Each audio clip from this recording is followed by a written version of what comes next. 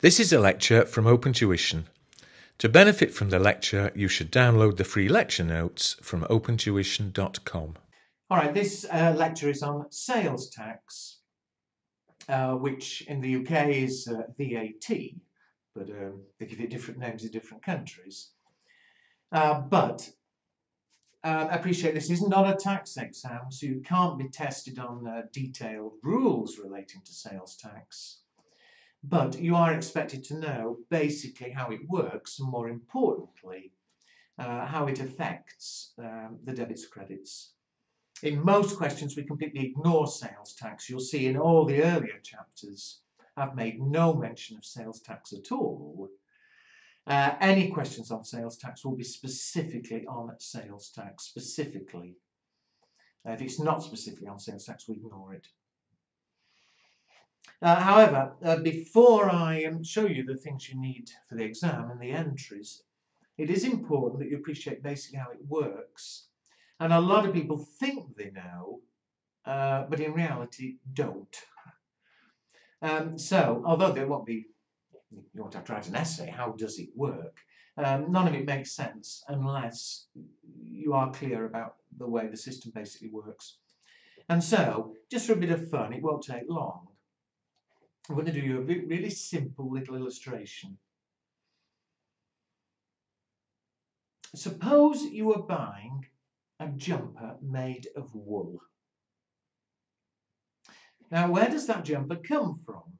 They're going to have various stages in that, and I'm oversimplifying here. But first of all, it all starts with a sheep. You've got a farmer who owns a sheep.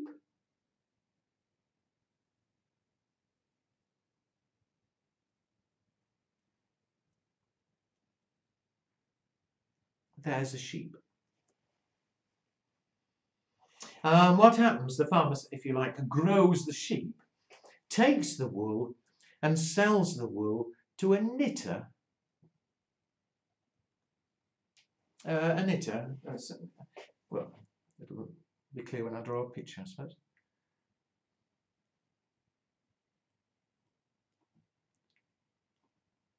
Those people have needles and turn the wool into a jumper. And so the knitter, knits a jumper and then sells it to the shop.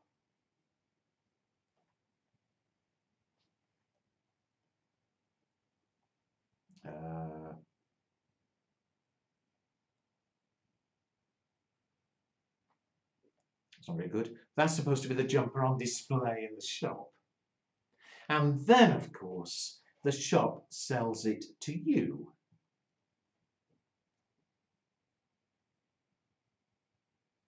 I'm not very good at drawing, as you can see. But there's you wearing the jumper.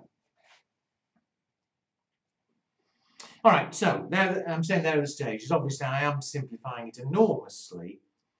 But let's now suppose there is no sales tax at all. Ignore sales tax for the minute. And let's look at each in turn.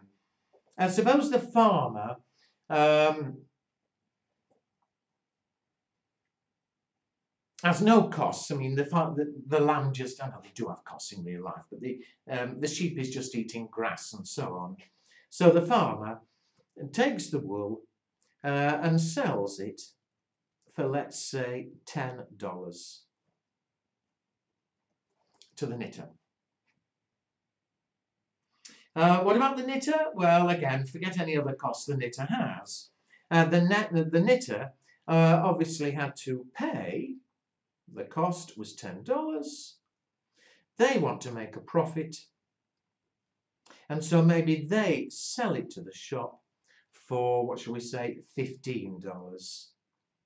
And they make a profit of $5. The farmer, I'm saying, had no costs. So they made a profit of 10.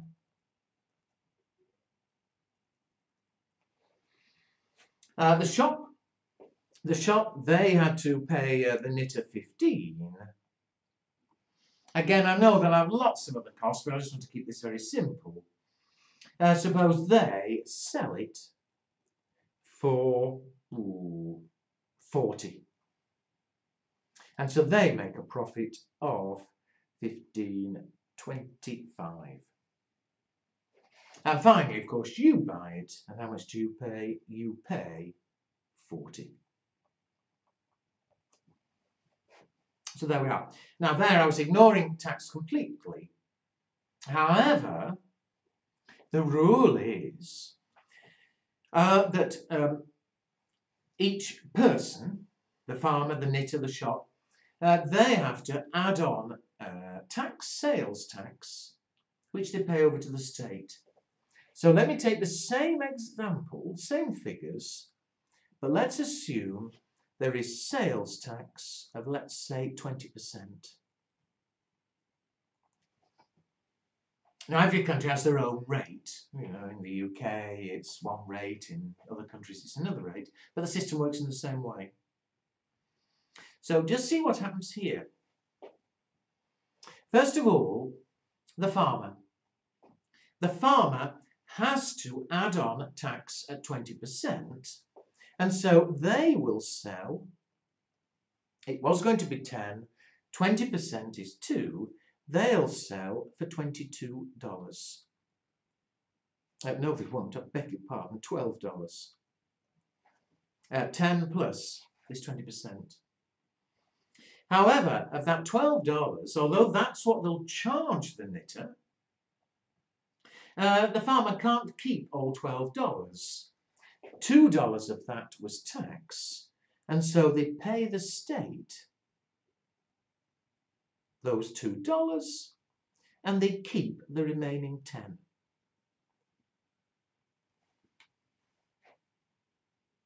So it's made no difference to the farmer. They still end up with $10, but they had to charge 12. And I say again, of the $12 they get from the knitter, $2 the farmer has to pay to the state, $10 they can keep.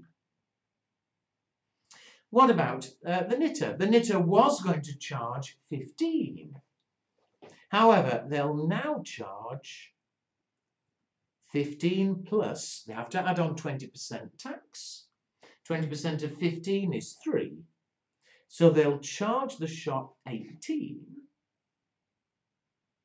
How much did they have to pay the farmer? The farmer charged them $12. And so they end up with a net $6. However, they can't keep all $6 because the rule is they've got to pay the state any tax they've collected.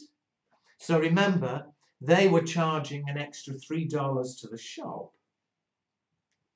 but they can subtract any tax they've suffered that they had to pay. So they charge the shop an extra $3, that's due to the state, but when they paid the farmer $12, $2 of that was tax. And so they pay the state the net amount. And so how much are they left with?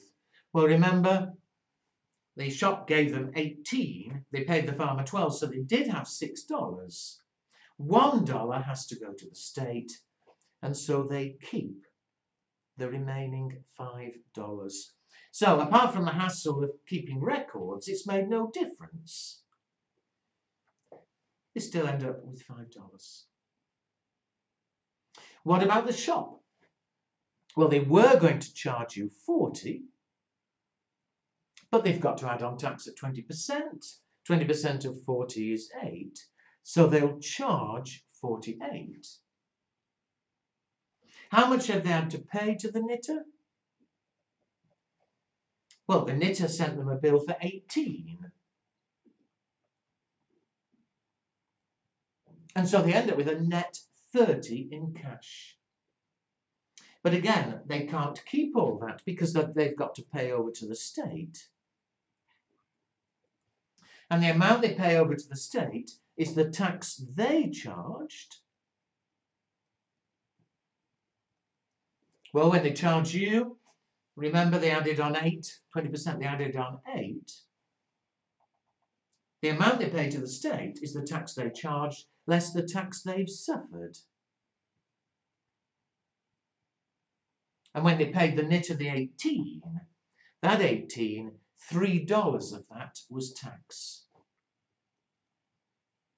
And so they'll pay the state $5. So they did have net cash of 30. $5 has had to be paid to the state, and so they keep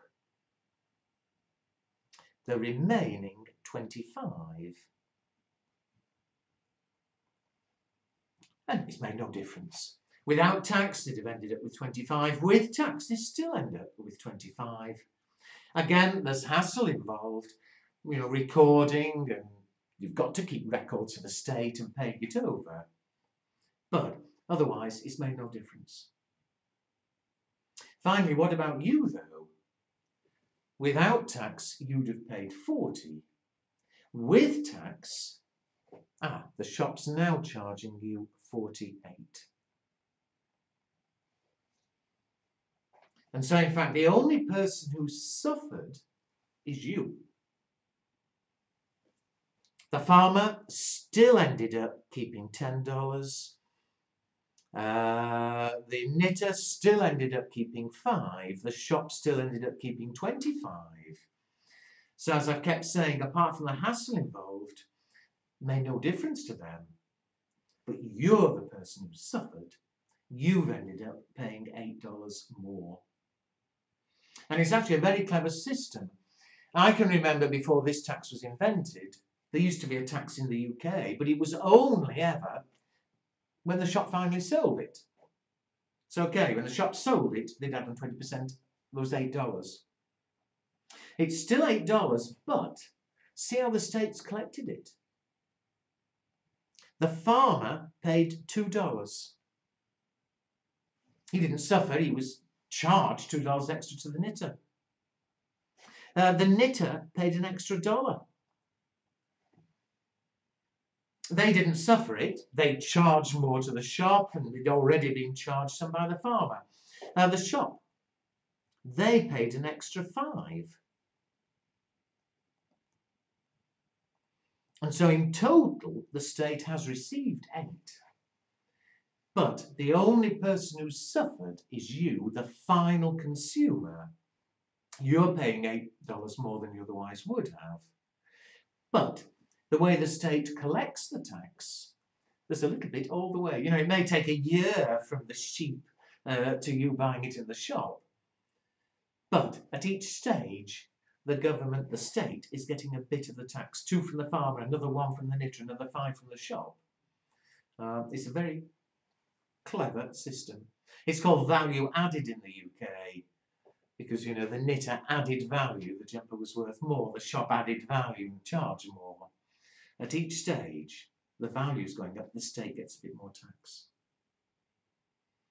Now, sorry, that's a little bit messy, but that's how it works. So do be clear, because it will. That's the reason why the entries, when we come to them, are what they are. All right, now there are 2 separate things that can be asked in the exam.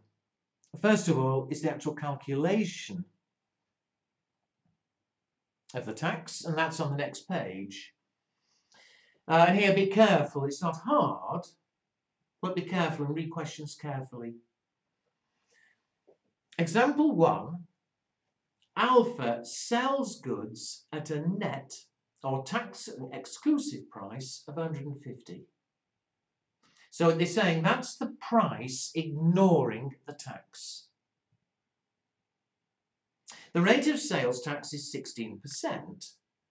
Well, as I showed in that little illustration with the sheep, you have to add on tax at whatever the set rate is, and you'll be told the rate in the exam. It could be anything. But they have to add on tax and actually charge more. So without tax, the price was 150, and we call that the net price, or tax exclusive. It's excluding the tax. They add on the sales tax. Well, 16% of 150 is how much? I'll use my calculator. 16% of 150 is 24. And so the full amount invoiced, the full charge, is 174. And that's called the gross price, or tax inclusive.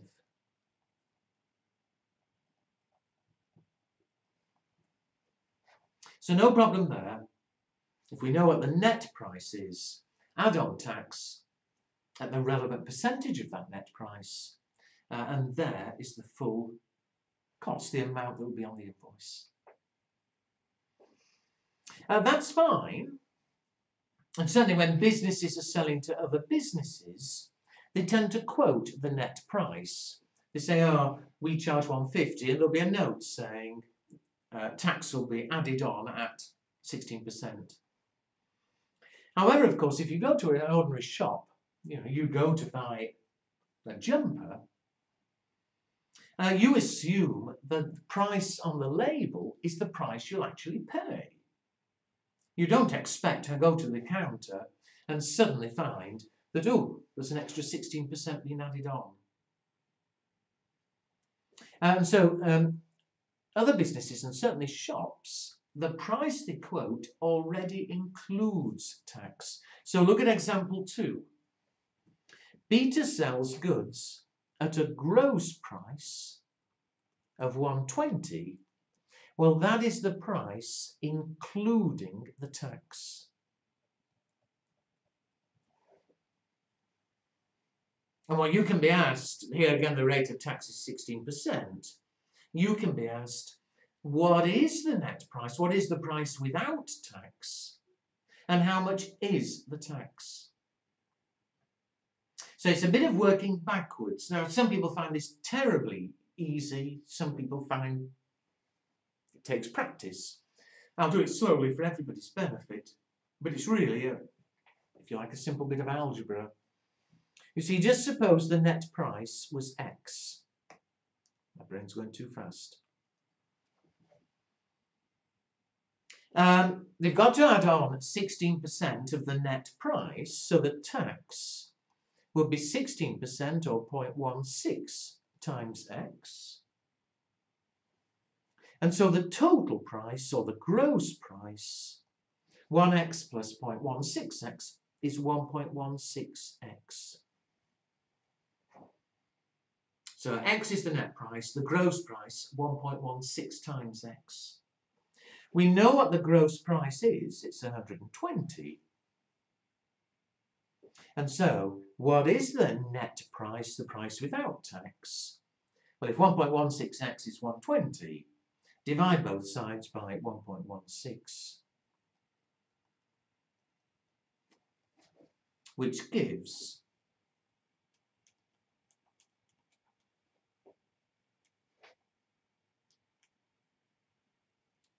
my calculator went wrong, sorry, my fingers did. 120 divided by 1.16 is 103.45. And this is one of the few areas in the exam where we do actually deal in cents. You've seen before, usually do everything in dollars. But a question on sales tax, do be prepared to work in cents. So that is the net price. And of course it does check. Because if that's the price without tax, the tax will be 16% of that, which is how much?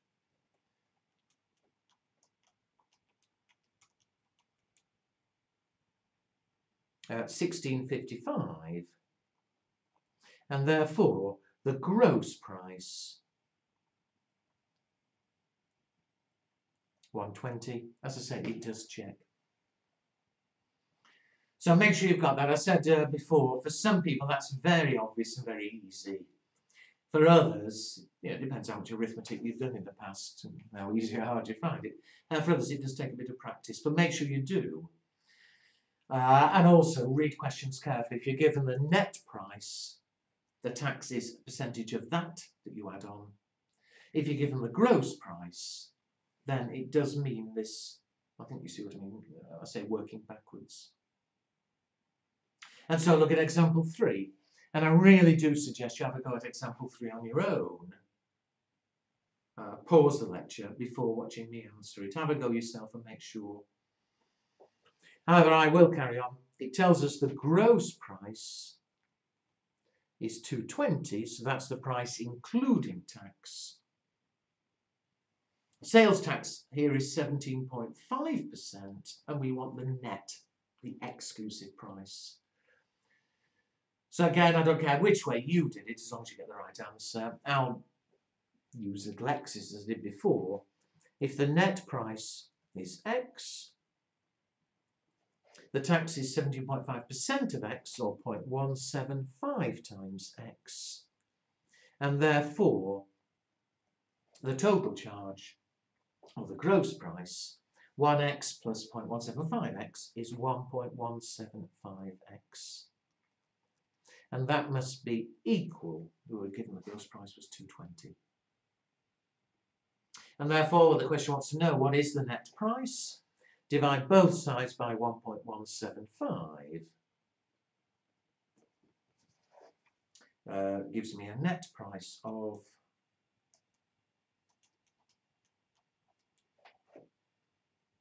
I think 187.23.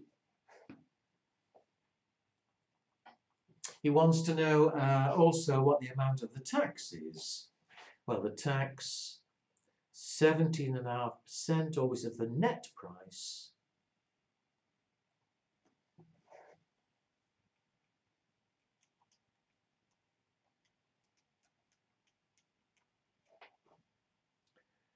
Oh dear, sorry, it's gone on again. 187.23 times 17.5% is 32.77. And does it check? The gross price should be. Yep, it does, is 220. So, it's not a hard exercise, but do practice, make sure you can do it. Because once you've got it, this is somewhere you should be able to pick up marks quickly. All right, well, I'll pause this, stop this lecture here. The next lecture, the last lecture on this, only a short one, but it's on how we actually account for the tax in the double entries.